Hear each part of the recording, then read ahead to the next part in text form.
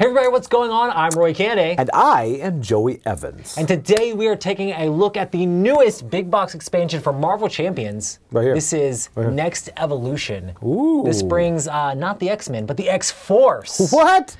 To Marvel Champions. If you were an X-Force character, who would you be? Cable. No, you'd be Deadpool. I would be Deadpool. That is so right. Mostly because we've tried to kill you over and over again and it hasn't happened. Is he like actually X-Force? He is, yeah, he's part of the X-Force. He's everything. He's all over. He is one of those characters like him and Wolverine are just kind of like part of everything as far as Marvel goes, especially in the comics. True. I was happy to see him. I got like, oh, not to jump ahead. The magician with the mouth, that's you. Oh, that would be awesome. But yeah, we got a chance to play this. I've played a ton of it. Me and Joe have played it as well. And we're going to take a look at it. This is kind of how it plays. All right, so let's take a look at what comes in Marvel Champions NeXt Evolution set here. All right, so you have two different heroes that are added with this big box expansion, and we're going to take a look at Cable first. So let's start with Cable's alter ego here. This is Nathan Summers. He has a recovery of 4. You may include player side schemes from any aspect in your deck. Player side schemes, what's that? That's a new thing in this expansion. Also, you have Soldier X. Set up, search your deck and discard pile for a player side scheme and put it into play. So you get to do that at the start of the game, and then you shuffle your deck up. So he has all about these player side schemes, which we'll talk about in just a moment. So he has 2 thwart, 2 attack, 2 defense as Cable.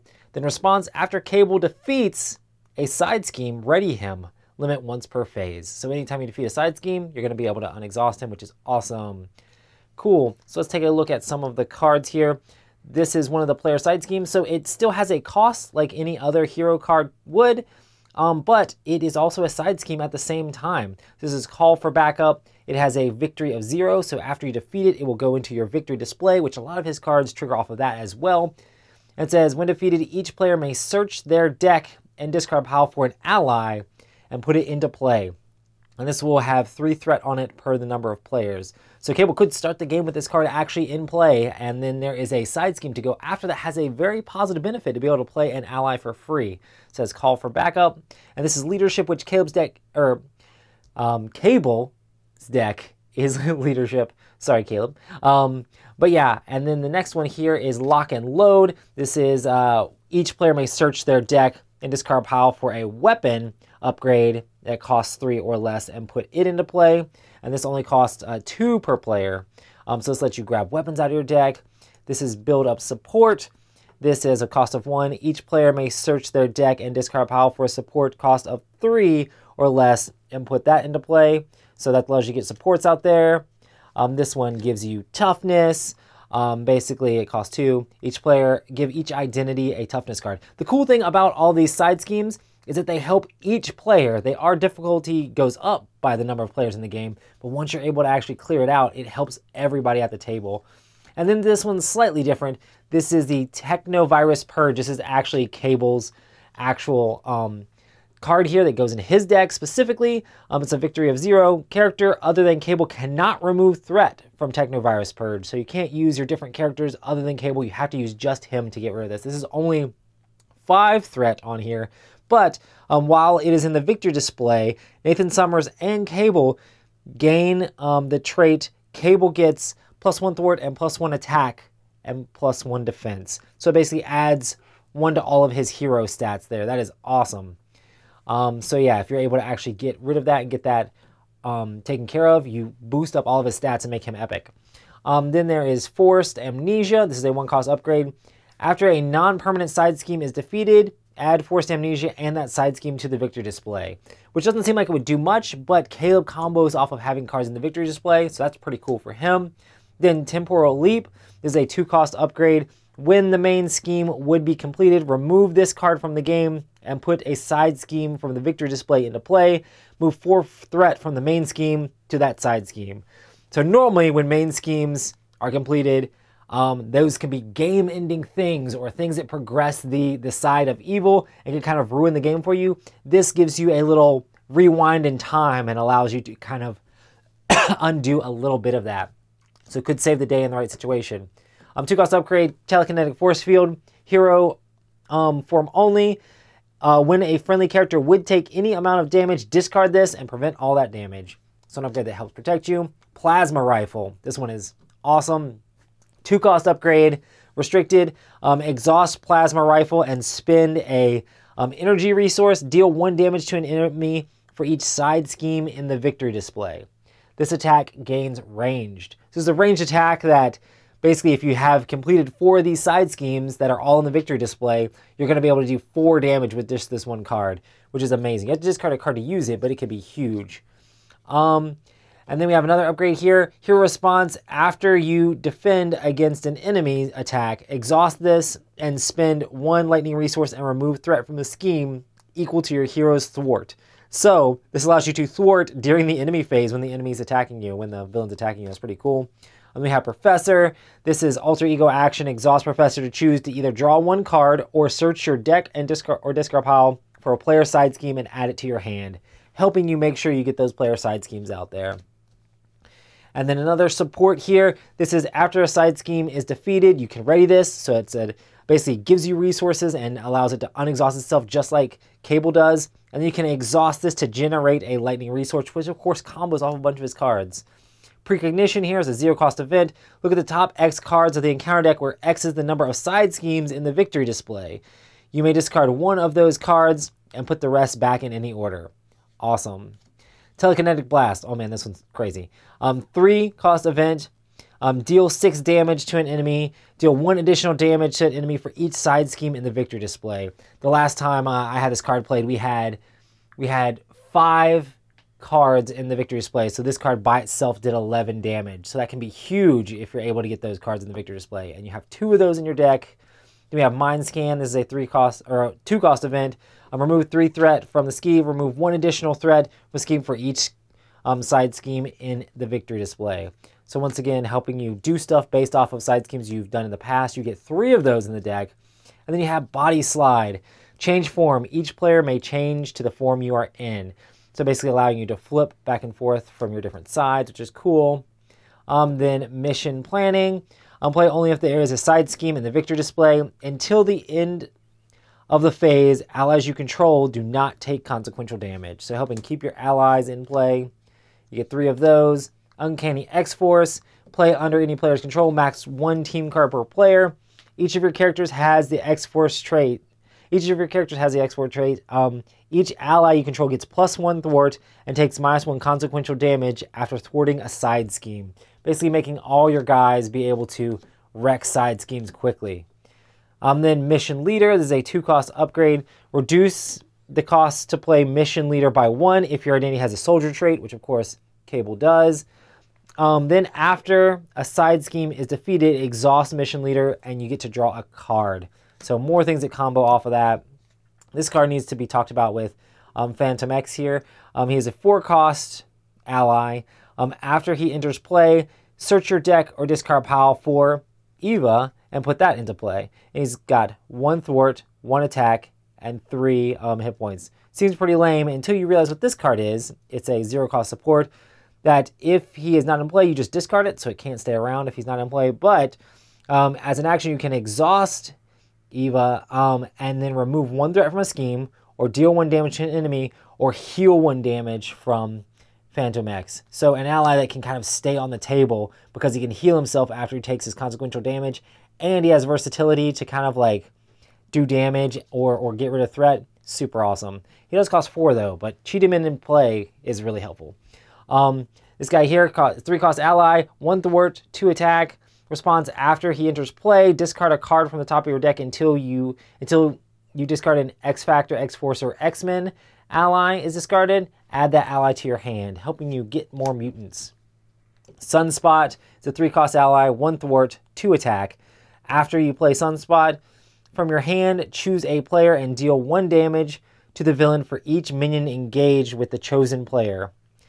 For each lightning resource used to play Sunspot. So you can basically do a bunch of damage if you use a bunch of lightning resources to be able to trigger that.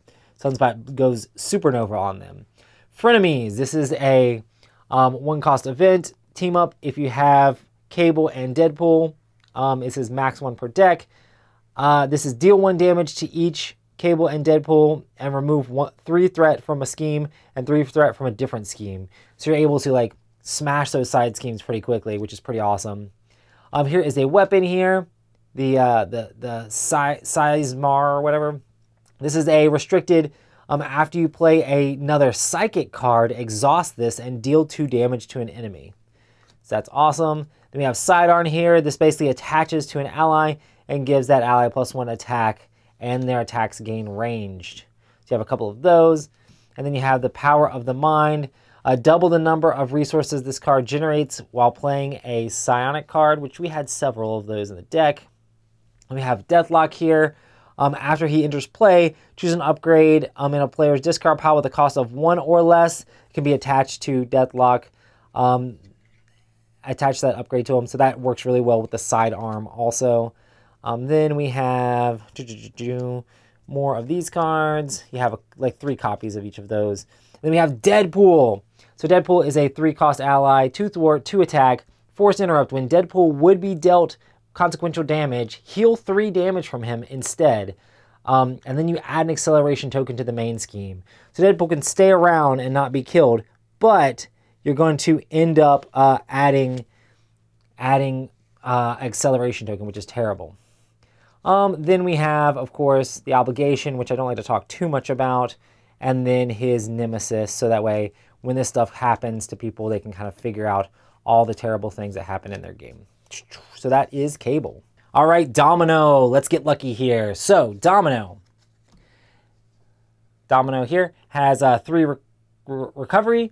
An action, choose a card in your hand and swap it with the top card of your discard pile. Live it once per round. So it's awesome. You can grab things out of the discard pile. That's pretty cool. And then on the hero side here, we have 1 thwart, 2 attack, 3 defense. When counting resource cards discarded from the top of your deck, count each printed wild icon twice. Choose a card from your hand and swap that card with the top card of your deck. So you can basically set cards from your hand onto the top of the deck and kind of allowing you to draw different cards. So kind of like fixing your luck. Also, a lot of her cards are going to combo with cards, discarding cards off the top of your deck. So there's a lot of combos that go on here, and we'll show a little bit of how that works. So first card here is a 2-cost upgrade, Probability Field. When you use a basic power, which is your thwart, attack, defense, or recovery, you can you basically discard the top card of your deck, and you get +1 to that power for each of the icons discarded this way, the resource icons. So if a regular card with a regular symbol on it that just had 1 on it was there, it would just be 1 extra boost for that. If it had a wild, while Domino was in hero form, it would be 2 because she doubles all of the wilds. A lot of her cards are kind of going to affect things in this way, which you'll see right here. A 2-cost upgrade, Domino's Pistols, restricted. Exhaust Domino's Pistols and then choose an enemy and discard the top card of your deck. Deal 1 damage to that enemy for each resource icon discarded this way. This attack gains range. Of course, if it's wild, it gets doubled as well. And you have a couple of those, allowing you to kind of ping damage to your opponents. Lucky and Good. This is a 1-cost upgrade. When a boost card is turned face up during an attack against you, exhaust Lucky and Good. Cancel that card's boost icons and boost ability. Give the attacking enemy another boost card for that attack. So say a really terrible boost card comes out, you can kind of get rid of that and kind of turn the luck in your favor. Lucky Break. This is a 0-cost upgrade. When you reveal the encounter card, discard Lucky Break, cancel the effects of that and discard it. Reveal another encounter card from the deck. So a terrible card comes up, you're like, nah, we're not going to deal with that. We're going to deal with a better one. Hopefully. Then the Painted Lady here. This is a support card that costs 1. After you discard a card from the top of your deck, which she does a ton with a lot of her cards, you can attach it face down here instead. There's a maximum of 3 cards there, and then when you're in alter ego form, you can exhaust this to add 1 card that is face down here, basically attached there into your hand. So basically allowing you to get those cards that would be discarded off the top of your deck, allowing you to have more cards in your hand. Then Pip the Pug. This is a 1-cost support. During Alter Ego, you can exhaust Pip the Pug and put 1 Domino or Posse card from your discard pile on the top of your deck. So basically allowing you to get those Domino cards on the top of your deck, which allows you to combo with a lot of these wild icons. Then Good Workout is a 2-cost event healer. Deal 4 damage to an enemy, discard the top card of your deck for each resource icon printed this way, deal an additional damage to an enemy, which of course you're comboing with again. You have a couple of those. Luck Be a Lady, discard the top card of your deck and count the resource icons. For every resource icon, it does a different thing. It can heal 2 with energy. With science, it removes 2 threat. With physical attack, you deal 3 damage to an enemy. And with wild, you choose one of the above. So you basically are allowed to kind of do the thing that you want to do. And then Right Place, Right Time. Hero action, remove 3 threat from a scheme. Discard the top card of your deck. And for each resource there, you get to remove an additional threat from that scheme. So once again, just discarding cards off the top of your deck. This is an amazing card here, Jackpot.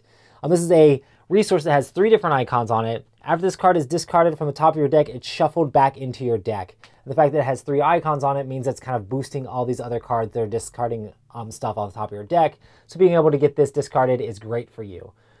And then Outlaw, 3-cost ally, 1 thwart, 1 attack with an asterisk there. Has toughness. When Outlaw attacks, discard a top card of your deck. Outlaw gets +1 attack for this attack for each resource discarded this way. Once again, Domino has very much the exact same sort of thing going on. Do note that Outlaw is one of the 3 posse characters, Domino being one of them, and then Outlaw is another one of them. And then we have Diamondback, which is another posse as well.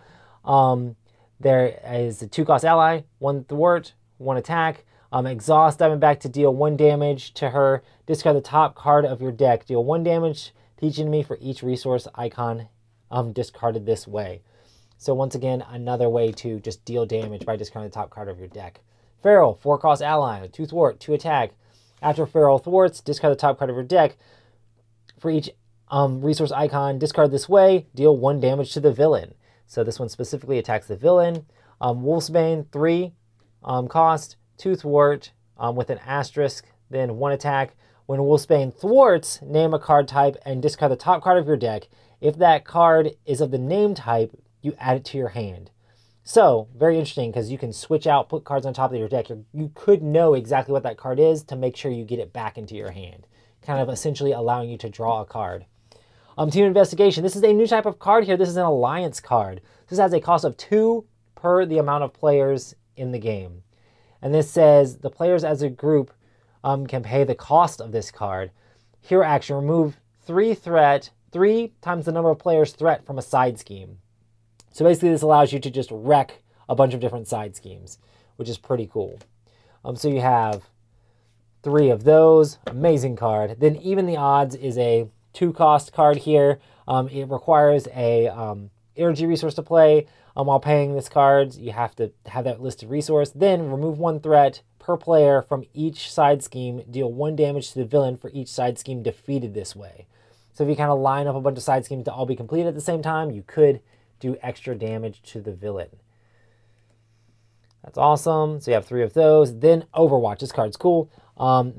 Max attached 1 per scheme. When any amount of threat is removed from attached scheme by a thwart, discard this card and remove an equal amount of threat from a different scheme. This can be really cool to help you knock out multiple schemes at the same time, especially when you're getting rid of a ton with some of your other justice cards there. Then we have a player side scheme, which we talked about with Cable there. This is take out the guards. This is it's basically each player may discard 1 non-elite minion in play. So if you're able to do this, you can kind of use your thwart to knock out minions, and of course side schemes can help you do extra things if they're in the victory display as well. Then Superpower Training. When defeated, each player may search their deck and discard pile for an identity-specific upgrade and put it into play. Helping you get those upgrades into play is awesome. It costs 3 per player, 3 thwart per player. Then the Posse is a card that combos also off of your Posse characters. This is a 2-cost event, max 1 per deck. Play only if you control at least 3 characters with the Posse trait, which means you have to get those allies out there. This heals 1 damage from each of them and then readies them. Allows you to use them again. Then Sharpshooter, combos with Domino's guns here. Max 1 per player. When you make a ranged attack, discard the top card of your deck. This attack deals 1 additional damage for each resource discarded this way. So you have 3 of those. allowing you to give people sharpshooter skills. Then you have White Fox here. This is another posse, so you have 4 posse characters total, counting Domino. This is an ally with 1 thwart and 1 attack. After White Fox is discarded from the top of your deck, put her into play under your control. So you can kind of cheat her into play by throwing her on top of the deck with Domino's ability, and then being able to combo that out there. That's pretty cool. Atlas Bear. There's another posse here. This is a 3 cost ally. 1 thwart, 1 attack. Exhaust Atlas Bear. Look at the top card of a player's deck. If the card is an event, you may deal 1 damage to this character to add that card to your hand. Awesome. And then, of course, you have the Energy and Genius and Strength, which all these are great because they technically add 2 icons to all of her card. And this one's fun. Digging Deep. After this card is discarded from the top of your deck, you add it to your hand. So this one's also great because it gets put on top of your deck, or it's just on the top of your deck. When you reveal it, doing all of that discarding stuff, it comes into your hand, allowing you to have more cards to actually play stuff with. And then, of course, we have the Obligation and all of the Nemesis minions and things like that for Domino. Well, that's Domino. So normally I don't like to go too much in depth with all the villains because I myself like to discover exactly kind of how things play and how a bunch of the cards trigger as I'm playing the game. But I do want to mention a little bit about it there. We do have the Marauders. Basically what the Marauders do is you have 1, 2, 3, 4, 5, 6, 7 different Marauders, and you have 2 different scenarios that deal with using these Marauder cards. The first is the Morlock Siege. Basically, what this is going to do is basically you're going to have to knock out 3 of these Marauders, and while at the same time protecting different Morlocks. If Morlocks die, you could end up losing the campaign, but also you're always having a different villain that you're having to knock out and face off against. These are going to have very different things, where most of them are going to be adding to their attack if you don't follow a evil thing that could happen to you. If this guy's like, oh, discard the highest cost card you control, otherwise he gets X attack for the printed cost of the highest cost card you control. Then there's another campaign that deals with that. Then there's also the On the Run scenario, which you can play, where you will randomly choose one of these, or if you're playing in the campaign, it's going to be one of the 3 you didn't defeat. And they're basically escaping with hope, and basically one of them is going to basically be getting stronger as the game goes along, being Hope's character. And you're going to have to try to knock that specific one out a couple times, which makes it very replayable as you have 7 different characters to kind of go through, which have different abilities and slightly different stats that you can face off against in that On the Run expansion there. Then the next one here is Juggernaut. Juggernaut is all about momentum counters. So basically he's going to get momentum counters. Basically, he gets +1 attack for each momentum counter. Then when you reveal him, you put a momentum counter here. A bunch of his cards are going to add momentum counters. Each time his main scheme is kind of finished, he's going to put his helmet back on and gain momentum counters. If you discard 3 cards of the same kind, you can remove momentum counters from him. And while he has his helmet on, he does gain overkill as well. So he's very much just all about attacking. Even if you fail his main scheme, it just makes him stronger. And then he just keeps going at it. He just keeps running and running and running at you until you are dead. So Juggernaut is a very different character that I really enjoy because he's just all about basically killing off your heroes, which is pretty interesting and fun. And you just have to slow down his momentum to take him out. The next one here is Mr. Sinister. So Mr. Sinister basically gets these different, he has 3 different modular sets that he's going to only start with one of them in play. He has Flight, which gives him extra attack. He has Telepathy, which is going to give him extra scheme. And then he has Super Strength, which is going to give him extra attack again. And these are all going to have slightly different effects to them as well. And these different modular sets are going to be added into the campaign as different parts of his main scheme go along. He's going to start with one of them randomly, and then the other ones are going to be added to him if you fail slowing him down the main scheme as he's stealing more and more mutant powers. But yeah, Mr. Sinister is definitely an interesting way to mix it up. And of course, he's always placing threat on the main scheme, allowing him to get more and more of those powers. And then we also have Strife here. Strife is super interesting. He's based on a lot of the different types of cards that you have in your hand. If you have a whole bunch of cards of the same type, he can wreck you even more. So he's going to get +1 attack.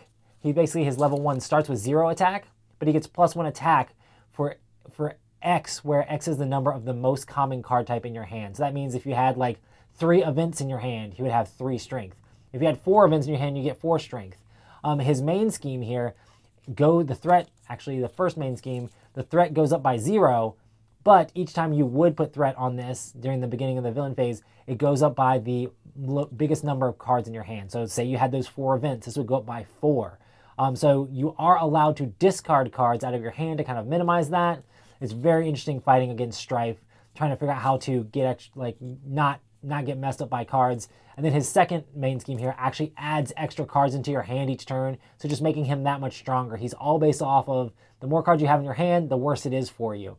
So Strife is a very interesting villain. Then we'll also talk a little bit about the different modules in the game. So one thing here is Hope Summers is a module in the game that you can play with. You can actually play with Hope Summers in any module, kind of like Longshot was in the other X-Men set.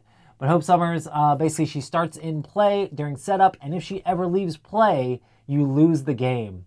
But she has the same stats as your hero does, and she'll flip back and forth, almost acting like a first player marker for games. And then there's also a Captive Hope that you put in the game as well. A lot of the scenario for the expansion here has a lot to do with Hope coming into play, and then a lot of the villain stuff can kind of like mess Hope up in a lot of ways. So you should check that out. You can add this into any campaign or any scenario against any villain. It'll probably make it a little bit easier, but if Hope dies, you just straight up lose the game. So that is one you have there. And then you have all of the minions from the Mutant Slayers, which are the Marauders there. These are going to be in the games where you're playing with the Marauders, and these are basically different versions of those same characters, and they can do all sorts of nasty stuff to wreck you. So that's kind of cool there. Then you have Black Tom Cassidy. He has all of these different Weeping Willows that can do a lot of stuff like guard and quick strike and just come out and mess you up. Then you have the Nasty Boys, a bunch of different mean, ugly looking dudes who are going to kind of mess you up as well. And then you have Heavy Armament, which is a bunch of different technology that can mess you up with stuff there as well. And then you have the Mutant Insurrection. So more mutants trying to smash you down in different ways. And then you have the Extreme Measures. Even more mutants in the Mutant Liberation Front trying to mess you up with wild style there. And then the last thing I want to talk a little bit about, the cards that come in the campaign. This is all about player side schemes. So in the campaign, the player side schemes, basically you're going to choose one of these during each round of the campaign. And then if you complete it, it has an opposite side here and will kind of help you out in different ways. This will help you get prep counters, and you can build one upgrade with a cost of 2 or less and put it into play once this has been completed. There's one that allows you to get this safe house into play, which can help you heal damage and draw cards. There's one that lets you gear up and allows you to get these pouches that put into play, which I will note is amazing with Domino's ability, basically allowing you to get a bunch of stuff. You'll be able to put one of those in your deck, which would be huge if that get discarded off the top of your deck with Domino. And there's a bunch of stuff like helping you get allies out and helping you have extra defense. But do note, each time you complete one of these, or each time you add one of these into your campaign, you're going to have new minions that are going to be nasty and mean to you, and maybe even a side scheme that could be nasty and mean to you in your campaign. And a lot of the villains will start even meaner if you have completed those. And just like always, the rulebook is going to have nice illustrations and comic book art and lots of storyline going through as you're playing through the campaign. But you also have your campaign log, which you can log everything in there, noting which player side schemes you have, noting the encounter cards that are currently in the deck, and the environments you've gotten into play as you've completed them and earned them as well. And you can say the Murlocs you've saved and all that sort of stuff, helping you play through that campaign and affecting the campaign in different ways. Well, that is NeXt Evolution. Let's take a look at what me and Joey think.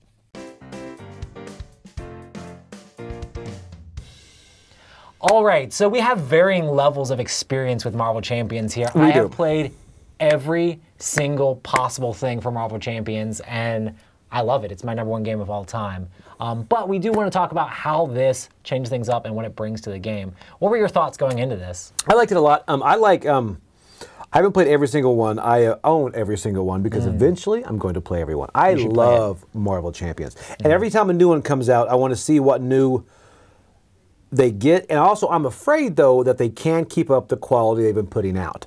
because sometimes I feel like they might overcomplicate the system, kind of ruin what it is. But this one doesn't do any of that. I don't think they've done that at all. No, and they haven't. Blowing my mind constantly with these sets is the fact that like they find a way to come up with not only new mechanics, but ways to make those interesting new mechanics give you the flavor or theme of that character. Like Domino in this is all about, Domino normally has like luck abilities or like the way to like manipulate luck and things like that. She's all about stacking her deck and setting her deck up, and then she has cards that are basically looking for wilds off the top of her deck. But you can pull cards out of the discard pile. You can also get rid of different encounters and things that come up, all sorts of different things that have to do with luck. And I just love how her character comes together and how that theme kind of like works. I do too. And I like Domino. And Cable, I love the aspect as far as getting those, the schemes, what they call the player side schemes, which is a brand new thing for this set so as well. Good, because it's just the engine he can build to where at the beginning I was like, man, I'm doing Cable, I'm doing like 1 or 2 damage. But then towards the end, I was hitting for 11 and 12. And it's really good. So even taking him out, I think I'm going to be using Cable a lot. Yeah, the player side schemes is a cool thing because they're harder to complete the more people you have in the game, but the more benefit you get from it. Like, hey, everybody now gets an ally. Hey, everybody gets an upgrade out of their deck. Hey, everybody gets a weapon. It is really cool, and Cable being able to pull those out of the deck and then being able to like do extra stuff with them and being able to unexhaust when they come out. He just is really cool. And he has a little bit of like temporal stuff in there of like, oh, if this main scheme gets ruined, then he can fix it and stuff like that, which feels very Cable. Like, oh, he's a time traveler guy who has all these psionic abilities. It just feels cool the way they've able to like make his character have this cool new mechanic, but then also feel a little bit like he's got Cable stuff going on. I like that too. And like, I like the Alliance cards and all. Those are really, really well done too. I would love to see more of those as well, just because like being able to, just anything that allows you to have cooperation in a cooperative game is fun. Like, I play this card, we can all pay the cost for this. That's huge. Yeah, that's huge.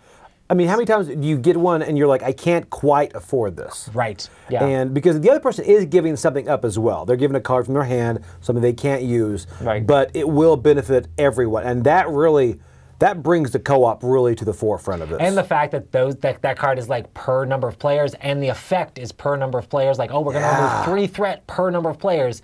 Holy smokes, that's massive, you know. And in a high player count game, you could just like wreck a like main scheme or a side scheme that would be nigh impossible, or like multiple rounds to get rid of. You can just be like, and it's gone. And then when you combo with some of the other cards in Domino's deck, where it's like, hey, guess what? We're taking off 6 from here, and we're taking off 6 from that one. What? Yeah, that's nice. It's fun. That's one of the things I love about Marvel Champions. I know you haven't played it nearly as much, but just the combo effects of everything in the game.